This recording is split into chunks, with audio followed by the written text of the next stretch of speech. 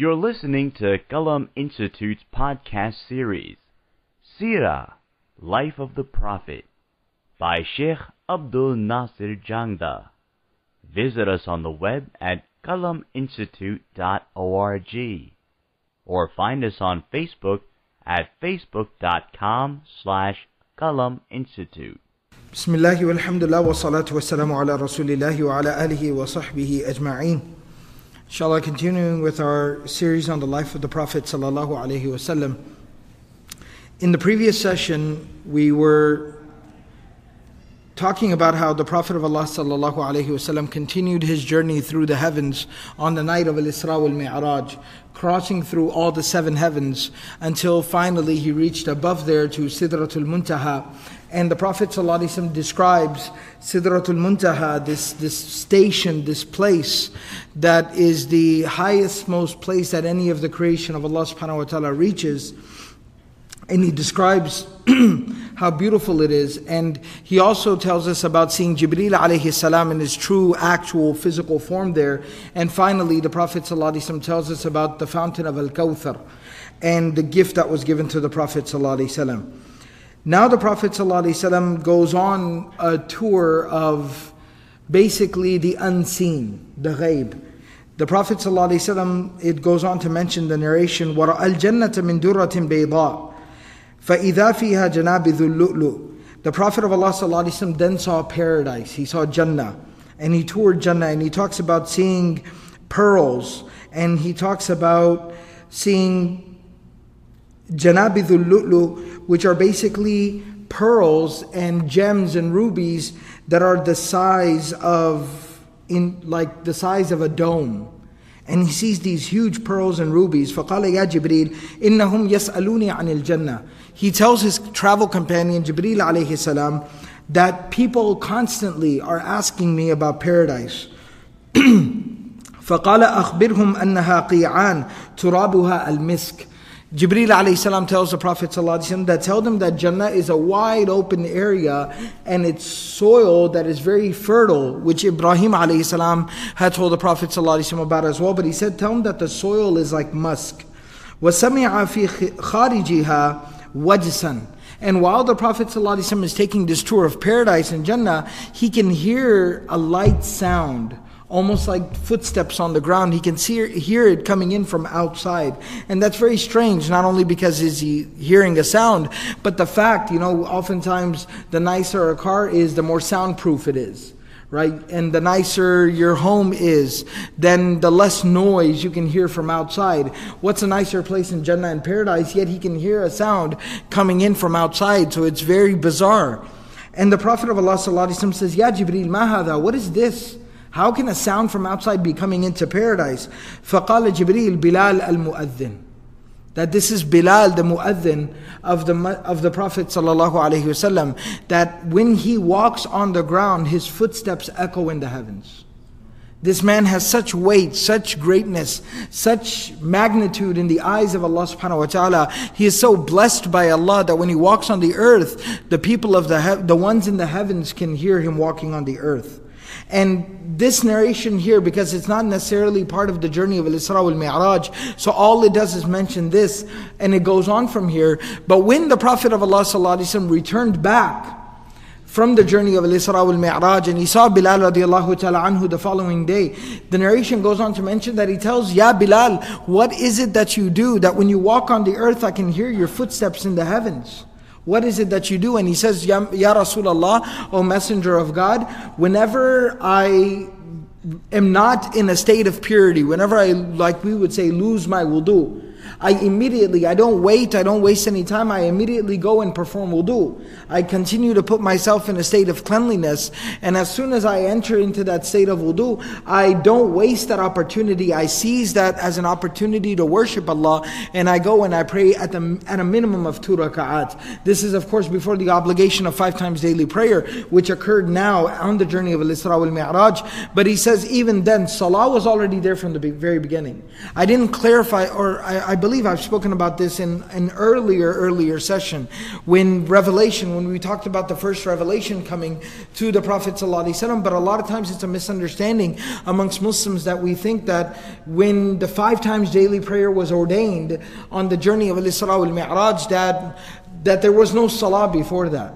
But that's a fallacy, that's incorrect. Salah was there from the very beginning. And if you recall, and those who might not have read this or heard this before, go and listen to the podcast about the earlier revelations, and we talk about how the Prophet of Allah ﷺ, when the first revelation came to him, and he came back home and he kind of was given a few days to acclimate himself to this profound experience, Jibreel alayhi salam comes to the Prophet ﷺ and says, please accompany me. And they go to the haram, to the point where the Prophet ﷺ can see the Kaaba not too far away from there, but a little bit tucked away in a corner. And there Jibreel ﷺ strikes the ground, and water started to shoot out of the ground. A spring came forth, and Jibreel ﷺ told the Prophet ﷺ that this is an offshoot from the well of Zamzam. Because if I take you there and you make wudu there, it'll attract too much attention, and it could lead to some harm coming to you. So by the command of Allah, as a miracle, as a gift to you, here's an offshoot from Zamzam. And Jibreel alayhi salam made wudu and taught the Prophet ﷺ to make wudu. Then he said, come with me. And he stood up and he prayed while the Kaaba was in sight. And he prayed 2 rak'at, and the Prophet ﷺ prayed along with him.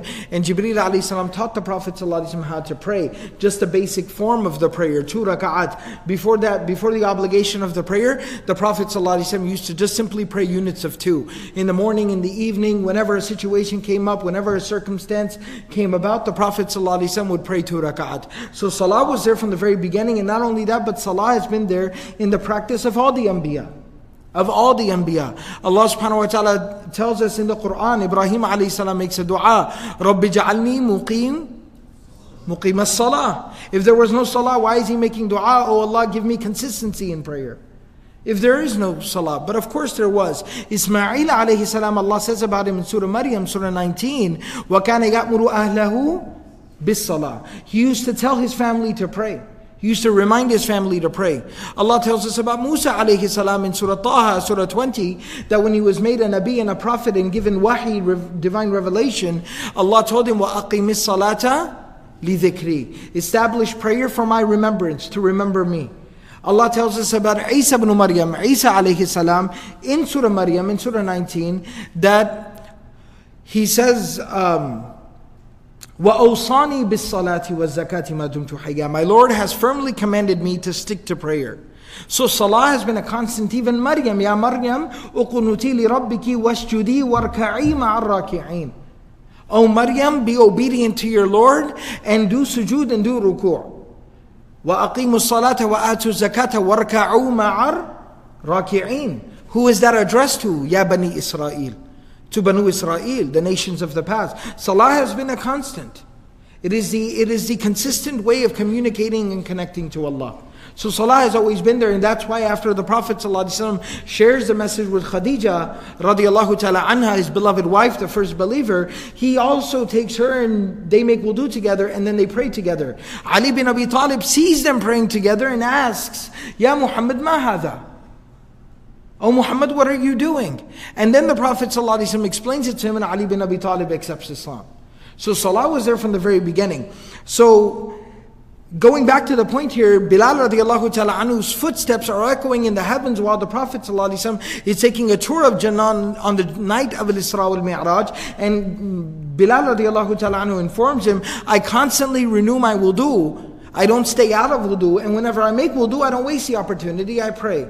So this is a little bit of a side point here. فَسَارَ فَإِذَا هُوَ بِأَنْهَارٍ مِّن لَبَنٍ لَمْ يَتَغَيَّرْ طَعْمُهُ وَأَنْهَارٌ مِّنْ خَمْرٍ لَذَّةٍ لِلشَّارِبِينَ وَأَنْهَارٌ مِّنْ عَسَلٍ مُصَفًّى. We've read these ayat in the Quran. Allah tells us that there are rivers in paradise, streams in paradise of milk that will never go sour, streams and rivers of the pure wine of paradise, and rivers and streams of pure honey. And the Prophet of Allah ﷺ was able to witness these things with his own eyes on this journey. وَإِذَا رُمَّانُهَا كَالدِّلَاء. The Prophet ﷺ says the pomegranates, the fruit of paradise, was the size of a bucket.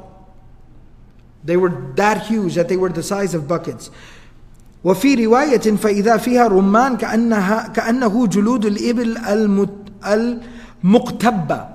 The Prophet ﷺ says that in another narration that the fruits of paradise, specifically he mentions the pomegranates. They were so huge that the Arabs had a practice. One thing that they would do is when they would sacrifice a camel, they would take the skin, the hide of the camel, and to dry it out and stretch it out, what they would do is that they would have like these domes.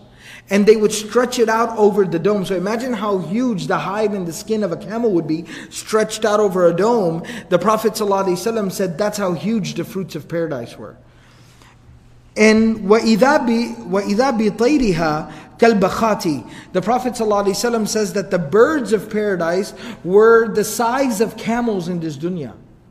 That's how huge the birds of paradise were. And of course, another narration of the Prophet ﷺ tells us that human beings will be 60 feet tall. So everything is in proportion. So it's not like we'll be this size and all of a sudden there's a bird flying by the size of a camel, because that would be quite terrifying. So everything will be in proportion. So the Prophet ﷺ, but he's witnessing this, in his human form, in his worldly form. And he says that the birds were the size of camels. Abu Bakr radiallahu ta'ala anhu says, Ya Rasulullah, inna tilka tayra lana'ima. He says, Ya Rasulullah, those birds, they must be amazing. The Prophet ﷺ says, Aklatuha an'amu minha. He says they taste even better. He says they taste even better than they look.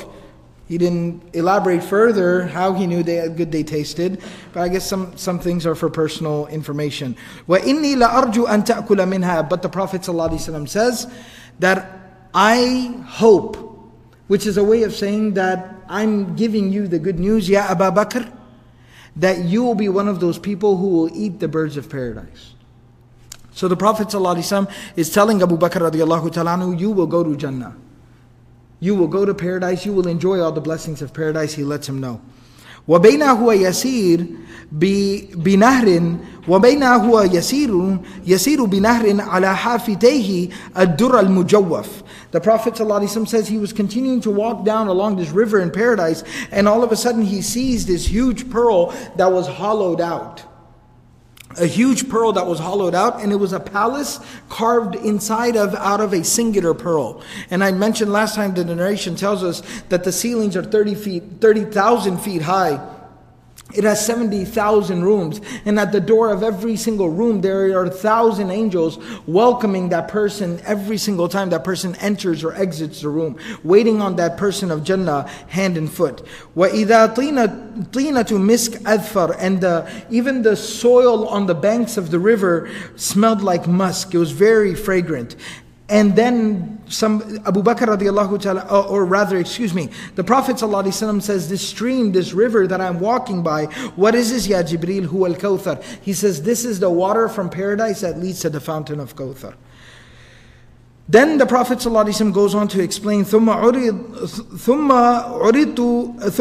عَلَيْهِ النَّارِ فَإِذَا فِيهَا غَضَبُ اللَّهِ وَزَجْرُهُ وَنِقْمَتُهُ. Then the Prophet ﷺ was allowed to witness the fire of hell, and it was full of the anger and the wrath of Allah subhanahu wa ta'ala and His displeasure. وَلَوْ طُرِحَ فِيهَا الْحِجَارَةُ وَالْحَدِيدُ لَأَكَلَتْهَا. If a stone or even iron was thrown into that fire, it would devour it as well. فَإِذَا قَوْمٌ يَأْكُلُونَ الْجِيفَ. And then of course some of the narrations that we heard earlier, the Prophet ﷺ, but see, the Prophet ﷺ had witnessed a lot of the punishments that some people who had done some very terrible things in the life of this dunya, the punishment they were undergoing as a consequence in the hereafter. The Prophet ﷺ has already witnessed this and mentioned this.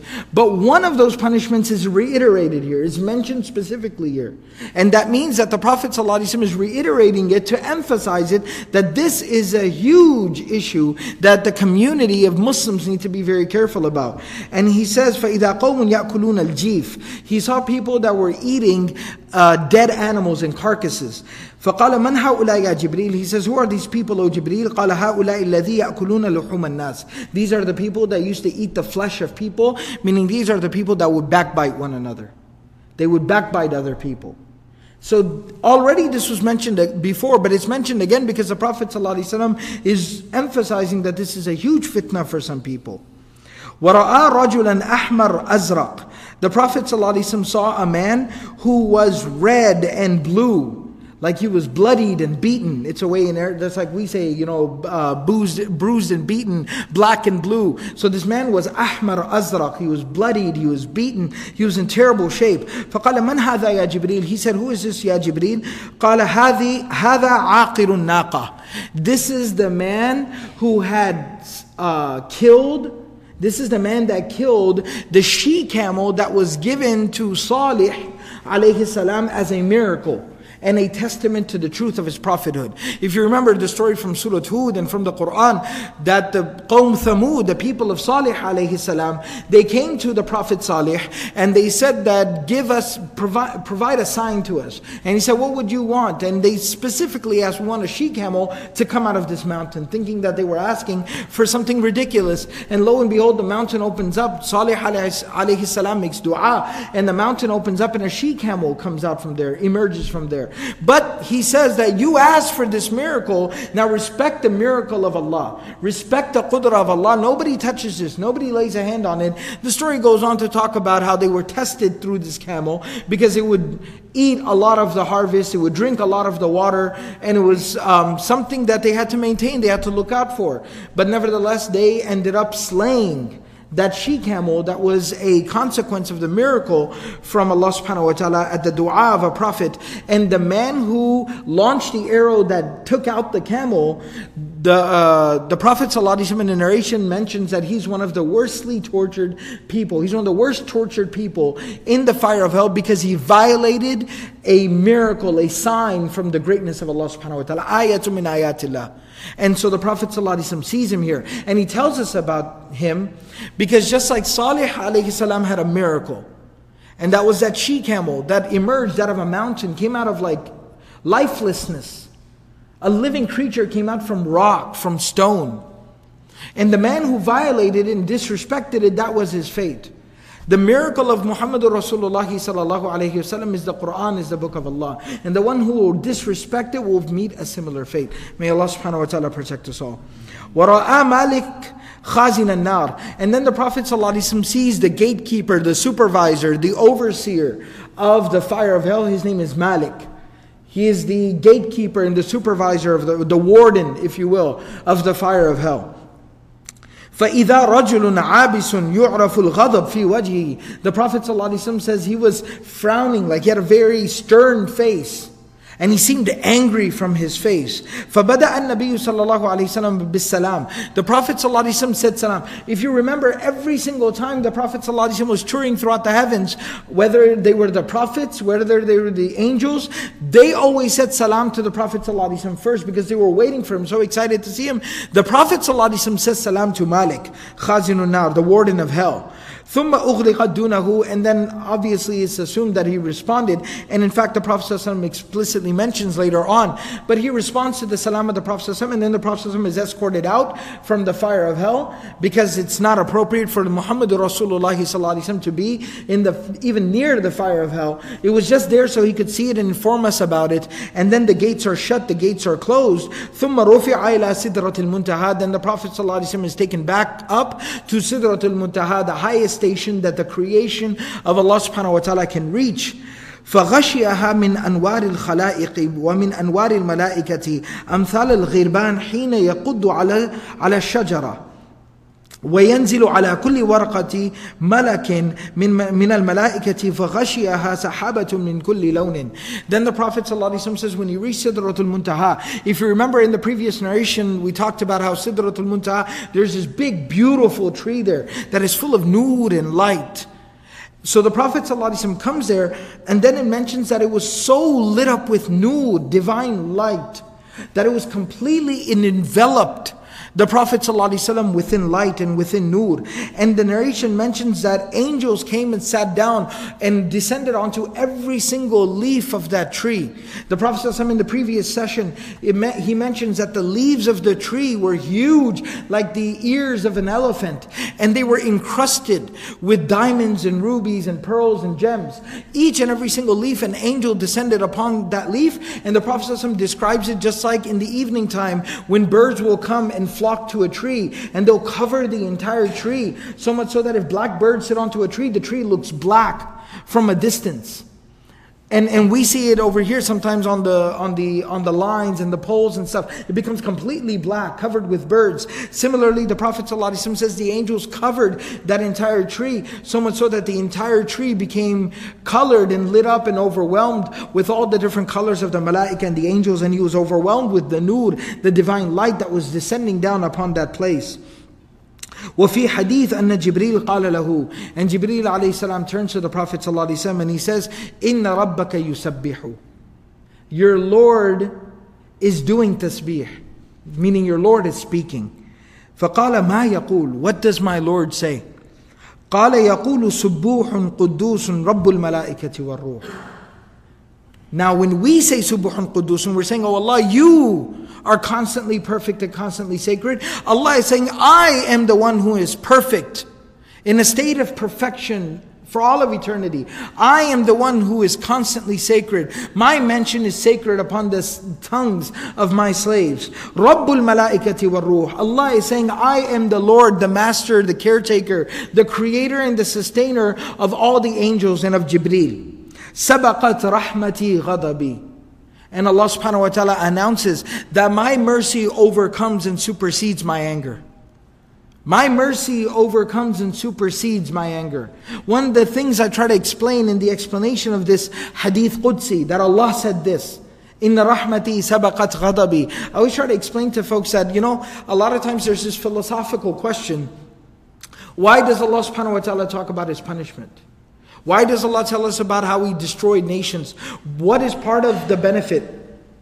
And of course there are many wisdom. There are many different reasons. There are many wisdoms that are embedded within why Allah tells us anything in the Quran. But one of the reasons why Allah tells us about His wrath, His anger, His ghadab, His punishment. He tells us about the punishment in the fire of hell. That if you read it in the Quran and you understand what you're reading, it'll keep you awake at night. Why does Allah subhanahu wa ta'ala tell us that? Because after reading all of that, we get an idea of how severe the anger and the wrath of Allah is. And then imagine that Allah Himself says, my mercy is greater than my anger.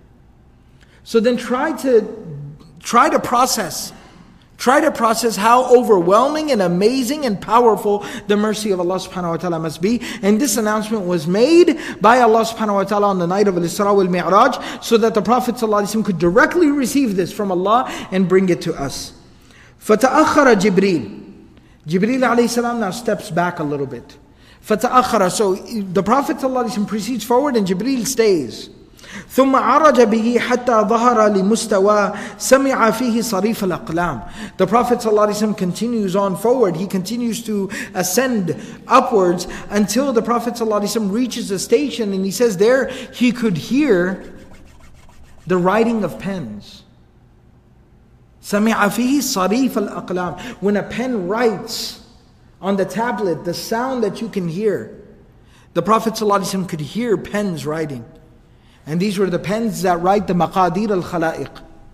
What Allah has decreed, what Allah has ordained, what Allah has commanded to be, that will occur with His creation. وَرَآ رَجُلًا مُغَبَّبًا فِي نُورِ الْعَرْشِ. And the Prophet of Allah ﷺ saw a man who was basking in the nur of the arsh of Allah subhanahu wa ta'ala. فَقَالَ مَنْ هَذَا. He said, who is this, Ya Jibreel? أَمَلَكٌ? Is this an angel? قِيلَ لَا. Or excuse me, he doesn't, Jibreel alayhi salam is not there. فَقَالَ مَنْ هَذَا. He asks, who is this? أَمَلَكٌ? قِيلَ. And that's why he doesn't say قَالَ Jibreel. قِيلَ. It was, he received the response. He's being given, divinely being given a response. La. This is not an angel. قَالَ أَنَبِيٌّ? Is this a prophet? قِيلَ لَا. قَالَ مَنْ هُوَ. Then if it's not an angel and not a prophet, then who is this? قِيلَ هَذَا رَجُلٌ. This is a man. Like he's being shown the example of a man, basking in the nur of the arsh of Allah. And this is to again teach a lesson and send a message back home, if you will. هَذَا رَجُلٌ. This is a man. كَانَ فِي الدُّنْيَا لِسَانُهُ رَطْبٌ مِّن ذِكْرِ اللَّهِ. that in the life of this world, his tongue used to remain, the expression in Arabic is, his tongue used to remain moist with the remembrance of Allah. Meaning he would always constantly remain engaged in the remembrance of Allah subhanahu wa ta'ala. وَقَلْبُهُ مُعَلَّقٌ بِالْمَسَاجِدِ, and his heart used to constantly remain attached to the houses of Allah. وَلَمْ يَنْتَسِبْ لِوَالِدَيْهِ قَطُّ, and he never was the cause of anything bad being attributed to his parents. He was good to his parents, and he was part of his parents' good reputation. فَرَآ رَبَّهُ سُبْحَانَهُ وَتَعَالَى, and then it goes on to mention that he entered the presence of his Lord, Allah subhanahu wa ta'ala. I talked about before, or rather, I'll mention it afterwards, after finishing the narrative, the ikhtilaf bayn al-sahaba. There was a difference of opinion between the sahaba, whether the Prophet ﷺ actually saw Allah subhanahu wa ta'ala or not. However, the narrations that mention, and those sahaba who specifically mention that the Prophet ﷺ did not physically, visibly see Allah subhanahu wa ta'ala, their opinion is taken as the majority opinion of Ahlul Sunnah wal Jama'ah. So what we'll understand this to mean is, he entered the presence of his Lord. فَخَرَّ النَّبِيُّ صَلَّى اللَّهُ عَلَيْهِ وَسَلَّمَ سَاجِدًا, the Prophet ﷺ immediately fell down into the position of sujood. وَكَلَّمَهُ رَبُّهُ تَعَالَى عِنْدَ ذَلِكَ, and Allah spoke to his Habib sallallahu alayhi wasallam. فَقَالَ لَهُ يَا مُحَمَّدْ, and Allah subhanahu wa ta'ala says, O Muhammad, قَالَ لَبَّيْكَ يَا رَبْ, I am here, my Lord. قَالَ سَلْ, he says, ask, O Muhammad, whatever it is that you want to ask. فَقَالَ إِنَّكَ اتَّخَذْتَ إِبْرَاهِيمَ خَلِيلًا, Oh Allah, you have taken Ibrahim as your best friend. وَأَعْطَيْتَهُ مُلْكًا عَظِيمًا, you gave him a great vast kingdom. وَكَلَّمْتَ مُوسَى تَكْلِيمًا, you spoke to Musa in a way that he heard you in the life of the dunya. وَأَعْطَيْتَ دَاوُودَ مُلْكًا عَظِيمًا, you gave to Dawood alayhi salam a huge vast kingdom. وَسَخَّرْتَ لَهُ الْجِنَّ وَالْإِنسِ وَالشَّيَاطِينَ, and you subjugated so much of your creation to the will and the command of Dawood. وَسَخَّرْتَ لَهُ الرِّيَاحِ, and you even subjugated the winds to the command of Dawood alayhi salam. وَأَعْطَيْتَهُ مُلْكًا لَا يَنْبَغِي لِأَحَدٍ مِّن بَعْدِهِ, and you gave him such a kingdom that nobody deserves such a kingdom after Dawood alayhi salam. وَعَلَّمْتَ عِيسَى التَّوْرَاةَ وَالْإِنْجِيلَ, you taught Isa ibn Maryam alayhi salam the Torah and the Injil. وَجَعَلْتَهُ يُبْرِئُ الْأَكْمَهَ وَالْأَبْرَصَ وَيُحْيِي الْمَوْتَى بِإِذْنِكَ, and you gave him such a gift that he was able to cure the blind and the leper and bring the dead back to life by your command. وَأَعَدْتَهُ وَأُمَّهُ مِنَ الشَّيْطَانِ الرَّجِيمِ, and you protected him and his mother from shaitan, the rejected. فَلَمْ يَكُنْ لِلشَّيْطَانِ عَلَيْهِمَا سَبِيلٌ, and shaitan had no way to basically interfere with him and his mother. فَقَالَ اللَّهُ سُبْحَانَهُ وَتَعَالَى قَدْ اتَّخَذْتُكَ حَبِيبًا, I have taken you as my beloved, Ya Muhammad. You are my beloved. وَقَالَ الرَّاوِي هُوَ مَكْتُوبٌ فِي التَّوْرَاةِ, and the Rawi, the person who narrates this narrative of the journey of Al-Isra Wal-Miraj, he recalls, and I've mentioned this in one of the earlier sessions of the Sīrah about the prophecy of the Prophet ﷺ, that it was written in the Torah, Habibullah, that Muhammad is Habibullah, the beloved of Allah. وَأَرْسَلْتُكَ لِلنَّاسِ كَافَةً بَشِيرًا وَنَذِيرًا, I have sent you for all of mankind to give them good news, to congratulate them and warn them. وَشَرَحْتُ لَكَ صَدْرَكَ, I have expanded your chest for you. وَوَضَعْتُ عَنْكَ وِزْرَكَ, I have lifted the burden away from you. وَرَفَعْتُ لَكَ ذِكْرَكَ, I have elevated your mention for you. 1400 years later, we are sitting here halfway across the world in a masjid talking about the journey and the experiences and the blessings of Muhammadur Rasulullah sallallahu alaihi wasallam. وَرَفَعْتُ لَكَ ذِكْرَكَ, I have elevated your mention for you. لَا أُذْكَرُ إِلَّا وَذُكِرْتَ مَعِي, never will I be mentioned. Allah says, never will I be mentioned except that you will be mentioned with me. La ilaha illallah Muhammadur Rasulullah. وَجَعَلْتُ أُمَّتَكَ أُمَّةً وَسَطًا, I've given you a nation that will follow you and they will be very balanced. وَجَعَلْتُ أُمَّتَكَ هُمُ الْأَوَّلُونَ وَالْآخِرُونَ, I have given you a nation, a group of followers who will enter paradise first, but they will come in the world last. وَجَعَلْتُ أُمَّتَكَ لَا يَجُوزُ لَهُمْ خطبة حتى يشهدوا أنك عبدي ورسولي. And I have given you a nation of followers that they will never be able to engage in any formal ceremony or transaction except that they will have to attest that I am their Lord and that you are my slave and my messenger. وَجَعَلْتُ مِنْ أُمَّتِكَ أَقْوَامًا قُلُوبُهُمْ أَنَاجِيلُهُمْ. And I will give you a nation, a group of followers that their sacred text will be in their hearts. That they will memorize and preserve the Quran in their hearts and recite it from memory. وَجَعَلْتُكَ أَوَّلَ النَّبِيِّينَ خَلْقًا وَآخِرَهُمْ بَعْثًا. And I have made you the first of the prophets that was created. That's why the Prophet ﷺ, I mentioned this again in the early sessions of the Sīrah, the Prophet ﷺ said that بُعِثْتُ أَنَا وَآدَمُ بَيْنَ التُّرَابِ that I was made a messenger. I was made a prophet and a messenger while Adam was still in between the state of water and clay. While he was still in between these states, I was already made a prophet and a messenger. So Allah tells him that I made you the first of the prophets to be created, but the last of them sent. وَأَوَّلُهُمْ يُقْضَى لَهُ. And the first of the prophets that will be entered into paradise and that will be called forth and presented before Allah on the Day of Judgment. وَأَعْطَيْتُكَ سَبْعًا مِنَ الْمَثَانِ لَمْ أُعْطِيَا نَبِيًّا قَبْلَكَ. I have given you Surah Al-Fatiha, a gift. No prophet before you was ever given such an amazing, remarkable gift. Surah Al-Fatiha. وَأَعْطَيْتُكَ خَوَاتِيمَ سُورَةِ الْبَقَرَةِ مِنْ كَنْزٍ تَحْتَ عَرْشِي لَمْ أُعْطِيَا نَبِيًّا قَبْلَكَ.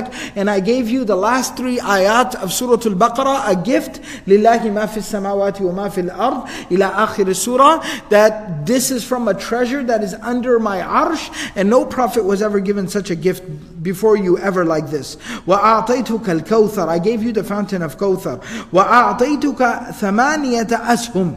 And I've given you 8 shares, which means 8 major blessings.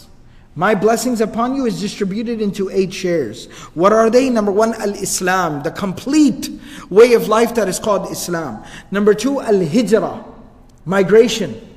A great sunnah and practice of yours is that you will leave your home and go somewhere else to establish the deen of Allah. Number 3, Al-Jihad, to strive in the way of Allah. Number 4, As-Sadaqah, to give charity. Number 5 was Sawmu Ramadan, the fasting of an entire month of Ramadan. Number 6, Wal-Amru Bil-Ma'ruf.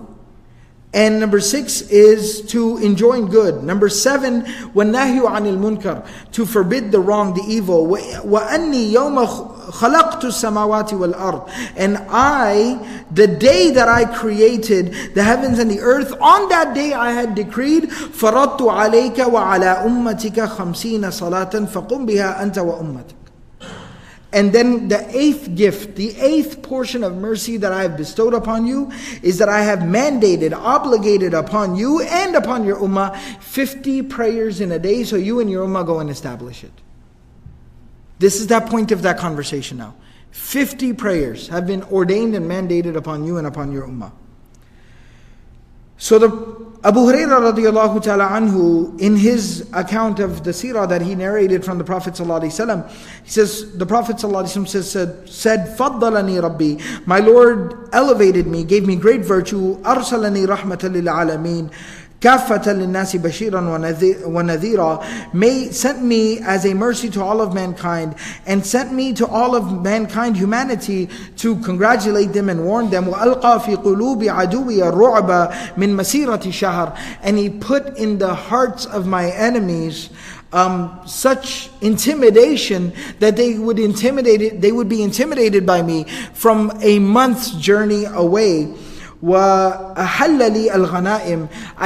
It was, the spoils of war were made permissible for me and my ummah. It was not permissible. وَلَمْ تَحِلَّ لِأَحَدٍ قَبْلِي. It was not permissible for any nation before us. But the spoils of war would be gathered, would be placed up on a high place, dua would be made, and the fire would come down from the sky and devour the spoils of war. It was not permissible for anyone to take it home. Nobody would take anything home from battle as spoils of war, but it was made permissible for Muhammad Rasulullah sallallahu alaihi wasallam and his ummah. وَجُعِلَتْ لِيَ الْأَرْضُ مَسْجِدًا وَطَهُورًا. And the entire earth was made a place of worship and a source of purification.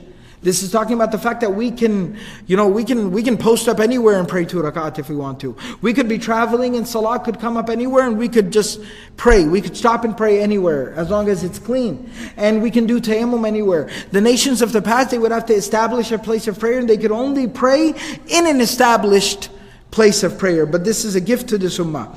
وَأُعْطِيتُ فَوَاتِحَ الْكَلِمِ وَخَوَاتِمَهُ وَجَوَامِعَهُ. And I was given the gift of amazing, comprehensive speech that opens and closes and is comprehensive. وَعُرِدْتُ عَلَى أُمَّتِي وَلَمْ يَخْفَ عَلَيَّ التَّابِعُ الْمَتْبُوعُ. And I was presented upon my ummah, and I know exactly, I was able to recognize who will follow and who will not follow. وَرَأَيْتَهُمْ عَلَى قَوْمٍ يَنْتَعِلُونَ بِالشِّعْرِ وَرَأَيْتَهُمْ أَتَوْا عَلَى قَوْمٍ عِرَاضُ. It goes on to mention some things. I'm going to kind of browse over this. And then he goes on to say, وَأُمِرْتُ بِخَمْسِينَ صَلَاةً. And I was commanded, ordained, obligated to pray 50 times in a day. And then وَأُعْطِيَ ثَلَاثًا. And it goes on to mention that I was told 3 things. I was told 3 things on that journey of Al-Isra wal-Miraj. أَنَّهُ سَيِّدُ الْمُرْسَلِينَ. That I am that it was said about the Prophet ﷺ, an announcement was made in the heavens on the journey of Al-Isra wal-Miraj. أَنَّهُ سَيِّدُ الْمُرْسَلِينَ. That he is the leader, the head of all the messengers. وَإِمَامُ الْمُتَّقِينَ. He is the leader and at the forefront of all those who fear Allah subhanahu wa ta'ala, who have a relationship with Allah. وَقَائِدُ الْغُرَّ الْمُحَجَّلِينَ. And he is the leader of all those whose limbs will glow and shine on the day of judgment. What limbs will glow and shine? The areas that are covered when we make wudu. The areas that are covered when we make wudu, those limbs of the body will glow and shine on the day of judgment, and the Prophet ﷺ will be the leader of that group of people. So now it goes on, and the hadith of Ibn Mas'ud says, أُعْطِيَ رَسُولُ اللَّهِ ﷺ. On the night of Al-Isra wal-Miraj, the Prophet ﷺ was given the following gifts. As-salawatul khams, the 5 daily prayers. Wa khawatimu Surah Al-Baqarah, the 3 last ayat of Surah Al-Baqarah. Wa ghufira liman lam yushrik billahi min ummatihi shay'an al-muqhimat.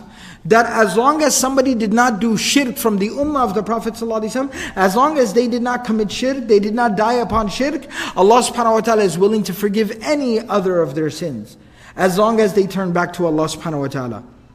So now it goes on to mention, ثُمَّ جَلَتْ عَنْهُ السَّحَابَ وَأَخَذَ بِيَدِهِ جِبْرِيلٌ. Now the Prophet ﷺ comes back to the place of Sidratul Muntaha, that station where he was enveloped by nur, and the nur dissipated.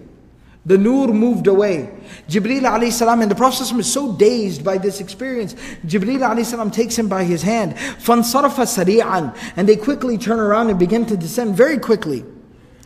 فَأَتَى عَلَى إِبْرَاهِيمَ فَلَمْ يَقُلْ شَيْئًا. They pass by Ibrahim alayhi salam and nothing is said, because now they're moving through very quickly. ثُمَّ أَتَى عَلَى مُوسَى. Then they pass by Musa alayhi salam, and he says, وَنِعْمَ الصَّاحِبْ كَانَ لَكُمْ. That this is a very good companion. And he says, مَا صَنَعْتَ يَا Muhammad. What happened, O Muhammad? Tell me. قَالَ مَا فَرَضَ عَلَيْكَ رَبُّكَ وَعَلَى أُمَّتِكَ. And he says, what did Allah obligate, ordain upon you and your ummah? قال فرض علي وعلى أمتي 50 صلاة كل يوم وليلة. And the Prophet ﷺ says that me and my ummah were commanded to pray 50 times a day. قال فرجع إلى ربك فاسأله التخفيف عنك وعن أمتك. He says, go back to your Lord and ask Him to lighten the load from you and from your ummah. فَإِنَّ أُمَّتَكَ لَا تُطِيقُ ذَلِكَ. Your ummah will not be able to maintain that. He says, فَإِنِّي قَدْ خَبَرْتُ النَّاسَ قَبْلَكَ. I have experienced people before you, my brother. I have more experience with people than you do. I lived a whole life before you did. وَبَلَوْتُ بني إسرائيل وعالجتهم أشد المعالجة على أدنى من هذا فضاعفوا وتركوه. I tested Bani Israel with a lot less than this, but I found them to be too weak and they ended up, skirting their obligations. فَأُمَّتُكَ أَضْعَفُ أَجْسَادًا وَأَبْدَانًا وَقُلُوبًا وَأَبْصَارًا وَأَسْمَاعًا. And your ummah is weaker in body and strength and ability than Banu Israel was. They are just physically weaker people. They won't be able to maintain 50 prayers in a day. فَالْتَفَتَ النَّبِيُّ صلى الله عليه وسلم إِلَى جِبْرِيلٍ يَسْتَشِيرُهُ. The Prophet صلى الله عليه وسلم turns, it makes sense what he's saying, but the Prophet صلى الله عليه وسلم is also wondering, like, how do you go about doing that? Right? So he turns to Jibreel alayhi salam, kind of asking him, like, what do you think I should do? فَأَشَارَ إِلَيْهِ جِبْرِيلٍ أَنَّ نَعَمْ إِنْ شِئْتَ. Jibreel alayhi salam tells him, yes, if you want to, then absolutely. فَرَجَعَ سَرِيعًا حَتَّى انْتَهَى إِلَى الشَّجَرَةِ فَغَشَيْتُهُ السَّحَابَ وَخَرَّ سَاجِدًا. The Prophet ﷺ quickly turns around and goes back to Sidratul Muntaha. And again, that nur envelops him. And the Prophet ﷺ again falls into sujood. وَقَالَ يَا رَبِّ خَفِّفْ عَنَّا. He says, my Lord, please make it easier for us. Lighten our load. وَفِي لَفْظٍ عَنْ أُمَّتِي فَإِنَّهَا أَضْعَفُ الْأُمَمِ. And he says, oh Allah, please lighten the load from my ummah, because they are the weakest of the followers, very weak physically. قَالَ قَدْ وَضَعْتُ عَنْكَ خَمْسًا. Allah subhanahu wa ta'ala says, you have been discounted 5 prayers. And again, it goes on to mention that he reaches Musa alayhi salam, and again he asks him, okay, what happened now? He says, وَضَعْ عَنِّي خَمْسًا. Allah subhanahu wa ta'ala discounted 5 prayers. He says, go back to your Lord and ask Him for less. And he goes back to Allah subhanahu wa ta'ala, يَحُطُّ عَنْهُ خَمْسًا خَمْسًا. That he, فَلَمْ يَزِلْ يَرْجِعْ بَيْنَ مُوسَى وَبَيْنَ رَبِّهِ. He keeps going back between Musa alayhi salam and Allah subhanahu wa ta'ala. And Allah subhanahu wa ta'ala keeps discounting 5 prayers. حَتَّى قَالْ يَا مُحَمَّدْ. And until Allah subhanahu wa ta'ala says, oh Muhammad, لَبَّيْكَ وَسَعَدَيْكَ يَا رَبِّ. He says, yes my Lord, I am present. What can I do? قال هن 5 صلوات كل يوم وليلة لكل صلاة 10 فتلك 50 صلاة لا يبدل القول لدي ولا ينسخ كتابي تخفيفها عنك كتخفيف 5 صلوات ومن هم And so Allah subhanahu wa ta'ala says, oh Muhammad, now these are 5 prayers, and each one is the equivalent of 10 prayers. Whoever will pray 5, they will still get the reward of the full 50. And this is written down, this will not be changed, and this has been noted in the divine tablet, and this is written on behalf of you and your ummah. And then Allah subhanahu wa ta'ala tells the Prophet sallallahu alaihi wasallam, this is very powerful. He says, وَمَنْ هَمَّ بِسَيِّئَةٍ فَلَمْ يَعْمَلْهَا. Or excuse me, وَمَنْ هَمَّ بِحَسَنَةٍ فَلَمْ يَعْمَلْهَا كُتِبَتْ لَهُ عَشْرًا. Whoever from your ummah makes just the intention to do a good deed and doesn't do it, doesn't follow up with a good deed, 10 good deeds will be written for that person, just by making the intention to do a good deed. وَمَنْ هَمَّ بِسَيِّئَةٍ فَلَمْ يَعْمَلْهَا. But whoever makes the intention to commit a sin and does not follow through with it, does not commit the sin, لم يكتب شيئا فإن عملها كتبت سيئة واحدة. No sin will be written for him if he makes the intention to do a sin but doesn't do it, doesn't commit it. But if he does go through in following up and committing that sin, only 1 sin will be written for him. But just by making the intention of a good deed, 10 good deeds will be written for that person. فَنَزَلَ حَتَّى انْتَهَى إِلَى مُوسَى. He finally continues to descend until he meets Musa alayhi salam.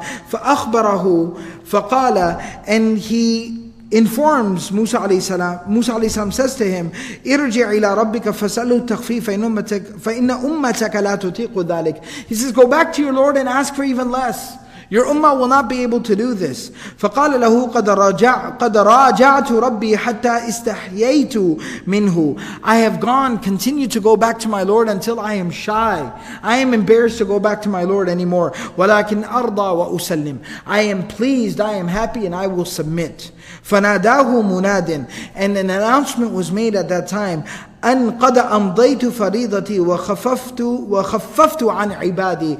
Allah subhanahu wa ta'ala says that I have issued my obligation and I have lightened the load and the burden from my slaves. قد أمضيت فريضتي وخففت عن عبادي. I have issued the obligation, my obligation upon my slaves, but I have also lightened their load from them. One of the interesting things, the questions that can be asked here is, why this continuous back and forth, back and forth, back and forth?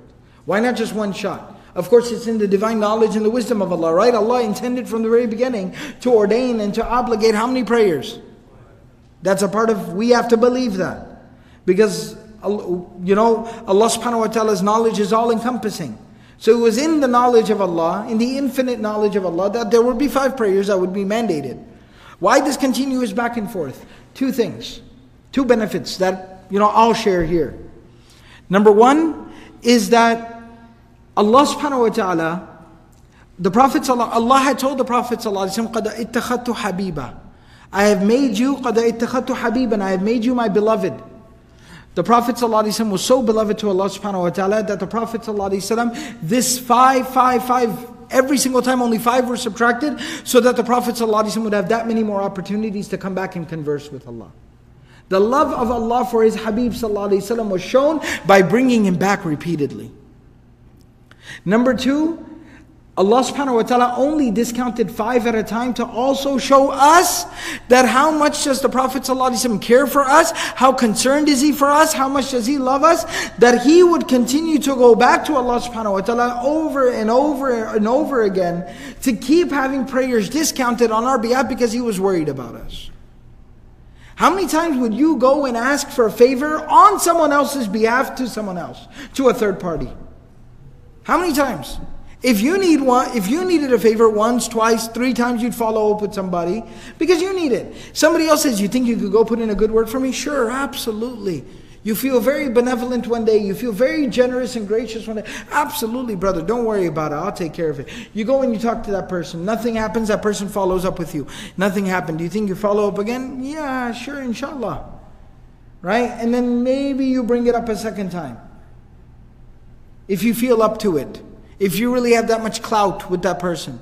The 3rd time that person follows up with you, man, nothing really happened yet. Do you think you follow up again?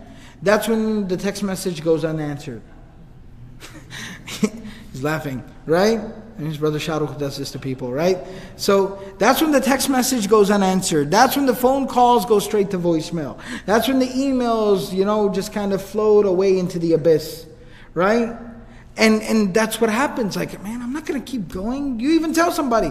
You tell somebody else. You know, you tell Brother Abdullah, like, man, you know, dude keeps calling me, emailing me to keep, you know, talking to that guy for, how many times am I going to talk to him? I told him 2 times, man, if he doesn't want to do it, he's not going to do it. I don't know why that guy keeps putting me in this awkward position. Now I got to avoid him, and I got to avoid him. Now I got to avoid everybody, right? So now it becomes this issue. We feel so inconvenienced. The Prophet of Allah ﷺ keeps going back before his Lord, Allah subhanahu wa ta'ala. He's okay with praying 50 and 45 and 40 and 35 and 30. He keeps going back to his Lord, Allah subhanahu wa ta'ala, and keeps asking on our behalf. This is the generosity, the compassion, the care, the concern, the love of Muhammadur Rasulullah ﷺ for his ummah. So these are just a couple of thoughts and reflections that we get from this.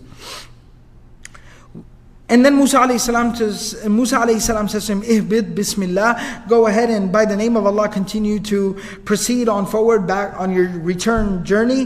وَلَمْ يَمُرَّ عَلَى الْمَلَئِ مِنَ الْمَلَائِكَةِ إِلَّا قَالُوا لَهُ عَلَيْكَ بِالْحَجَامَةِ وَفِي الْأَرْضِ مُرْ أُمَّتَكَ بِالْحِجَامَةِ. Something very interesting, that every time he passed by a group of angels, they would give advice to the Prophet ﷺ that practice blood cupping.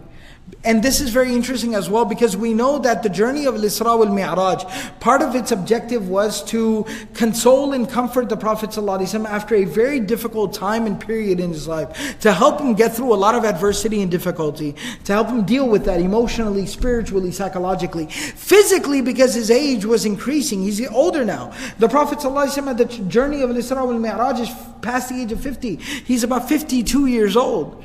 And things are getting difficult, and they're about to get more difficult. The ghazawat are about to begin. Once he's about to migrate from Mecca to Medina. You know, journey on foot from Mecca to Medina. We have to go on bus, and we act like it's like this huge, like, you know, test and imtihan from Allah. Like, man, so difficult, so tough. The Prophet ﷺ journeys on foot, by camel and on foot, all the way from Mecca to Medina, hiding, ducking, trying to make sure nobody finds him. They're out to get him. There's a bounty on his head. There are bounty hunters after him, trying to kill him, assassins. They're trying to take him out. At the age of 53, he's doing this. At the age of 55, he goes to the Battle of Badr. At the age of 56, he's in the Battle of Uhud, being injured and bleeding, burying his family members with his own hands. He's going through all of this. At the age of 58, 59, He's digging a trench around Medina, tying stones to his stomach, going through starvation, not eating anything for days. Very difficult. Imagine at such an advanced age going through all this hardship. So this was a physical nasiha to the Prophet ﷺ, a physical gift presented to him, that to renew and refresh your body, blood cupping was prescribed to him. I don't know a lot about it. I have no expertise in medicine. I don't practice it personally, so you can go talk to a doctor or physician about it, inshallah. ثُمَّ إِنْ حَدَرَ. Then he continues to descend down. فَقَالَ جِبْرِيلٌ مَا لِي لَمْ آتِي لِأَهْلِ السَّمَاءِ إِلَّا رَحَّبُوا بِي وَضَحِكُوا إِلَيَّ. The Prophet ﷺ, as they're descending down, so you know how you talk to somebody while you're traveling with them? While you're walking, while you're traveling. So he starts talking to Jibreel ﷺ, kind of reflecting on the trip, on the journey.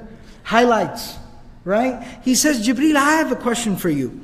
Every single time I came by anyone from Ahlus Sama, from the inhabitants of the heavens, they would welcome me and they would smile. ضَحِكُوا إِلَيَّ, like big old smiles. They would smile at me and they would welcome me. غَيْرَ وَاحِدٍ, except for one guy. سَلَّمْتُ عَلَيْهِ, I gave him salams.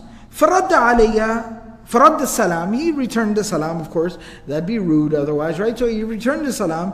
وَرَحَّبَ بِي وَدَعَالِي, he even welcomed me. He made dua for me. وَلَمْ يَضْحَكِ إِلَيَّ, but he never smiled even once. It was like, وَعَلَيْكُمْ السَّلَامُ, welcome. May Allah give you good, right? Like that. But it was very like, kind of just very serious. So he says, what is this? Jibreel alayhi salam says, Malik khazinun nar. That was Malik, the warden of the fire of hell. And he says, Lam yadhak mundu khuliq. He has not smiled since he was created. He's not physically capable of smiling. وَلَوْ ضَحِكَ لِأَحَدٍ لَضَحِكَ إِلَيْكَ. And he says, I swear to you, Ya Rasulullah, if he had the ability to smile, he would have smiled at you. Basically, he's saying he wanted to smile at you, but he's not allowed. There's not been given the ability by Allah. He's not been given permission by Allah to even smile. Alright? So smile. Okay? Everybody, the lesson from the moral of the story, smile. Only the warden of the fire of hell doesn't smile. Okay? فَلَمَّا نَزَلَ إِلَى السَّمَاءِ الدُّنْيَا نَظَرَ أَسْفَلَ مِنْهُ. When he finally descended onto Sama'ud Dunya, the sky of the world, he looked down. فَإِذَا هُوَ بِرَهَجٍ وَدُخَانٍ. He saw smoke and clouds. And he said, what is this, Ya Jibreel? قَالَ هَذِهِ الشَّيَاطِينَ يَحُومُونَ عَلَىٰ أَعْيُنِ بَنِي آدَمَ. These are the clouds, the groups of the shayateen that swarm and try to cover the eyes of the children of Adam. لَا يَتَفَكَّرُونَ فِي مَلَكُوتِ السَّمَاوَاتِ وَالْأَرْضِ. So that they do not ponder upon the creation of the heavens and the earth. And it's a metaphor. Basically what it means is that these are the shayateen and how they distract the people of the earth so that they do not reflect on the greatness of Allah subhanahu wa ta'ala around them. وَلَوْلَا ذَلِكَ لَرَأَوْا الْعَجَائِبِ. If they wouldn't be distracted by the shayateen, they would see amazing things, miraculous things all around them that would remind them of Allah subhanahu wa ta'ala all the time. ثُمَّ رَكِبَ مُنْصَرِفًا. Then the Prophet ﷺ turns back, heading now back on the way to Mecca. فَمَرَّ بِعِيرٍ لِقُرَيْشٍ. And the Prophet is basically traveling through the sky. And they pass by a group, a caravan from the Quraysh that was at a certain place. They had a camel that 2 huge sacks or bags, like 2 huge bags, like luggage, was loaded onto that. غَرَارَةٌ سَوْدَى وَغَرَارَةٌ بَيْضَاء. It was very noticeable because one sack, kind of like a sack you would hang over and it would hang down on both sides. But what's very interesting about that sack is one end of it, half of it was white and half of it was black. Somebody had made a sack like that, but it was very noticeable. You couldn't see it, right? And the Prophet ﷺ saw it. فَلَمَّا حَاذَ الْعِيرِ نَفَرَتْ وَاسْتَدَارَتْ وَصَرَخَ ذَلِكَ الْبَعِيرِ وَانْكَسَرَ. Then when they got close to that caravan, the camel began to freak out. Nafarat wastadarat, which basically means it freaked out and started going in circles, like it got kind of frightened. All right, it got spooked, like they would say. The camel got spooked a little bit. And this is because the animals are able to witness a lot of the unseen. The Prophet ﷺ talks about this, how animals can even hear the punishment going on in the graves. what goes on with the dead in their graves. And that's why the Prophet ﷺ said, if you were to even get a little bit of, you were able to hear it even a little bit, you would start burying your dead. So they are able to interact with the unseen. They're able to witness it to some extent. So the camel must have sensed that, somebody was there. Jibreel alayhi salam was there. So the camel began to scream. And it sat down, it refused to get back up. وَمَرَّ بِعِيرٍ قَدْ ضَلُّوا بَعِيرًا لَهُمْ قَدْ جَمَعَهُ فُلَانٍ. And so then the Prophet ﷺ says he passed by another caravan that was on its way to Mecca, and they had lost one of their camels. فَسَلَّمَ عَلَيْهِمْ. The Prophet ﷺ greeted them as he passed by. فَقَالَ بَعْضُهُمْ. Some of them said, هَذَا صَوْتُ Muhammad. Did you just hear Muhammad? No, what are you talking about? How are you going to hear Muhammad ﷺ out here, right? ثُمَّ أَتَى أَصْحَابَهُ قُبَيْلَ الصُّبْحِ بِمَكَّةِ. The Prophet ﷺ reached back right before the time of Fajr. Right before the time of Fajr. فَلَمَّا أَصْبَحَ. Then when the morning time came, the Prophet ﷺ realized, the reality sunk in, that as soon as he goes out and tells them, they're going to call him a liar. It was such an amazing experience. But that reality began to sink in, that as soon as I go and I tell these people, they're going to call me a liar. And he sat down and he was very sad. He just sat down, it was kind of back, it was back on the job type of deal. Back on the grind. After such an amazing experience, to be back with these people who just don't want to hear the truth. It was very emotionally overwhelming. Abu Jahl comes by and sees the Prophet ﷺ at the Haram, at the Kaaba. He sees the Prophet ﷺ and he comes to him and he sits down and he says, kind of mocking him, Hal kana min shay? Is everything okay? He didn't care. But he says, is everything okay? He figures he seems vulnerable, I might be able to get something that'll be ammunition. So he says, everything okay? And the Prophet ﷺ says, yeah, everything's fine. He says, what is it? Tell me. And the Prophet ﷺ says, okay, if you insist. Usriya bi al-layla. I went on this miraculous journey last night. And he says, Ila aina, where'd you go? He says, Ila Bayt al-Maqdis. I went to the sacred house of God in Jerusalem. And then he says, ثُمَّ أَصْبَحْتَ بَيْنَ أَظُهُرِنَا. And in the morning you're here? He says, yes. فَلَمْ يَرَى أَنَّهُ يُكَذِّبُهُ مَخَافَةَ أَنْ يَجْحَدُهُ الْحَدِيثِ إِنْ دَعَا قَوْمَهُ إِلَيْهِ. And then he says that, he didn't immediately reject him so that he could call the people and kind of continue this little show that he was creating. So he says, is it okay with you if I call the people? And the Prophet ﷺ says, sure, go ahead and call them. And he calls everybody there together. So the whole crowd there at the Haram gathers together. And the Prophet ﷺ, he says, حَدِّثْ قَوْمَكَ بِمَا حَدَّثْتَنِي. Tell them what you told me. The Prophet ﷺ tells them, what he told him. And the narration mentions that some people started clapping, some of them started, kind of like putting their hands on their head, like, sarcastic gestures. Some started clapping. They all started mocking the Prophet ﷺ. Mut'im bin Adi. Mut'im bin Adi is a very interesting guy, because Mut'im bin Adi was the one who supported the campaign to end the boycott, the 3 years of boycott. He had supported the Prophet ﷺ. He's the guy who granted the Prophet ﷺ protection when the Prophet ﷺ came back from the journey of Ta'if. And the Quraysh said, no, you went out there to get support against us. Right now you stay outside of Mecca. You come back in here, we're going to kill you. And Abu Talib was not there anymore, so the Prophet ﷺ was kind of stuck outside of Mecca. Mut'im bin Adi was the one who went out and got the Prophet ﷺ, brought him back to Mecca and said, nobody lay a finger. He has my protection. We can't do this with one of our own. So if you want to say anything the most about Mut'im bin Adi, and the Prophet ﷺ even said, later on when the prisoners of war of Badr were taken, the Prophet ﷺ said that if Mut'im bin Adi was still alive and he was to ask me to release the prisoners of Badr, I would release them on his word. Because I respect what he did for me. So Mut'im bin Adi was sympathetic towards the cause, at least towards the Prophet ﷺ, at the very least towards the Prophet ﷺ. Mut'im bin Adi comes and he says that, everything you've done before today, I tolerated. Everything you did before today, I tolerated. I was always in your corner. I don't believe, but I supported you. I could tolerate everything. وَأَنَا أَشْهَدُ أَنَّكَ كَاذِبٌ. But this, مِنْ قَبْلِكَ الْيَوْمِ. Before today, Now even I testify that you are a liar. This is crazy what you're talking about. And then he says, we travel for a month, each way, one way, to reach Baytul Maqdis.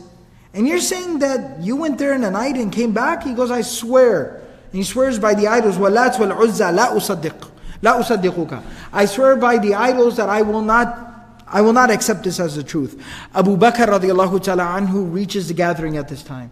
He stands up and he says to Mut'im, بِئْسَ مَا قُلْتَ لِابْنِ أَخِيكَ. How could you speak to your cousin like that? How could you speak to Muhammad like that? He says, you call him a liar and you confront him like this in public? أَمَّا أَنَا فَأَشْهَدُ أَنَّهُ صَادِقٌ. I testify that he speaks the truth. They challenged the Prophet ﷺ. They said, Ya Muhammad, okay fine, describe Baytul Maqdis to us. Describe it. The Prophet ﷺ begins describing it. While he starts describing it, the narration says that he starts to kind of trail off, because at the end of the day, he was not there for like an architecture field trip, right? He wasn't there observing and taking notes on the architecture of Baytul Maqdis. He describes a little bit of it, but then he starts to trail off and he's like, I don't remember a whole lot because it was nighttime. I was there. I was in the company of all the souls of all the prophets. I was a little preoccupied, right? So he doesn't remember all of it. And then the narration says, فذهبت ينعت لهم بناؤه كذا وهيئته كذا وقربه من الجبل كذا فما زال ينعت لهم حتى التبس عليه النعت فكرب كربا ما كرب مثله. The Prophet trailed off and he started to kind of not know what to say next, and that would never happen with the Prophet ﷺ. But it was very difficult. فجيء بالمسجد. The Prophet ﷺ, the Baytul Maqdis was miraculously put right in front of the eyes of the Prophet ﷺ. It's like he could see it. FaceTime. Alright, he could see Baytul Maqdis. And the Prophet, وَهُوَ يَنْظُرُ إِلَيْهِ. And the Prophet ﷺ started to look at it. And he started to describe it. They said, how many doors does it have? And the Prophet ﷺ is literally looking at it going, 1, 2, 3, 4. They're all like, oh my God, what's going on? He says 1, 2, 3, 4. He starts counting the doors and starts describing the doors. Not just counting them. وَيُعُدُّهَا بَابًا بَابًا وَيُعْلِمُهُم. He starts describing them one after another and starts telling them. And every single time the Prophet ﷺ says something about Baytul Maqdis, Abu Bakr radiallahu ta'ala anhu is sitting right there. He says, this door is like this and it's over here. Abu Bakr radiallahu ta'ala anhu says, Sadaqta, Sadaqta. He describes the next door and Abu Bakr says, Sadaqta, Sadaqta. He describes the third door and Abu Bakr radiallahu anhu says, Sadaqta, Sadaqta. And he keeps affirming what the Prophet says. And finally, when the Prophet concludes, he says, Ashhadu annaka Rasulullah. Ashhadu annaka Rasulullah. I bear witness that you are the messenger of God. And some of the people that were there in that gathering who had visited Baytul Maqdis, they say, Amma an-na'atu fa wallahi laqad asab. Amma an-na'ata faqad wallahi laqad asab. They said that the description of Baytul Maqdis, wallahi, he got it exactly on the dot. Now it's time for Salat al-Isha, but remember I talked about those caravans that the Prophet passed by? The Prophet tells them about those caravans and it goes on forward from there. We'll talk about that inshallah next week. It's time for Salat al-Isha. May Allah subhanahu wa ta'ala give us all the ability to practice everything that was said and heard. Inshallah, since we had a lot of new faces, just keep in mind to follow up with this previous Sīrah lectures. qalaminstitute.org/podcast. You can listen to all of them there inshallah. Subhanallahi wa bihamdihi. Subhanakallah wa bihamdik. Nashhadu wa la ilaha illa anta. Nastaghfiruka wa natubu ilayk.